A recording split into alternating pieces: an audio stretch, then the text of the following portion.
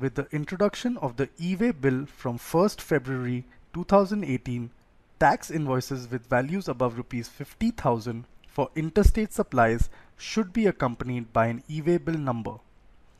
In some states, even intrastate supplies should be accompanied by the e-way bill. This e-way bill number has to be generated from the e-way bill portal. The department has made provisions on the e-way bill portal to generate the e-way bill number. A taxable person or a transporter can register on the e-way bill portal to generate e-way bill number.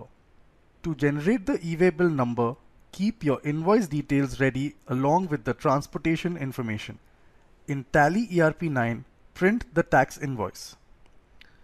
To get GST details for each item in the invoice printout, enable the option Print Item-wise GST details during printing.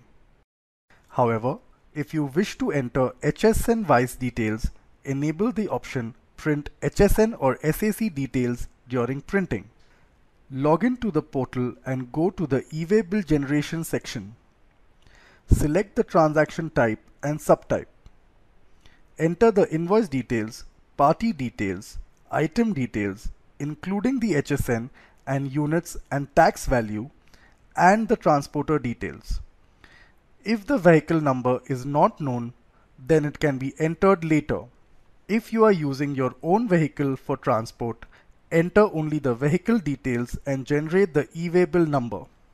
You can print the e-way bill and carry it with the goods.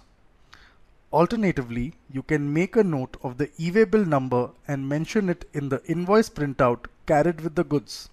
Further, you can also enter the e-way bill number in the narration field of the invoice and display it in the invoice copy.